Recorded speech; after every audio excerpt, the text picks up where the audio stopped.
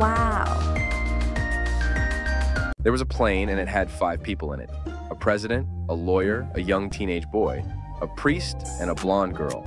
The plane driver said that the plane was going to crash, so one of them has to jump off without a parachute, because there was only 4, so they were talking to each other about who was going to jump off without a parachute.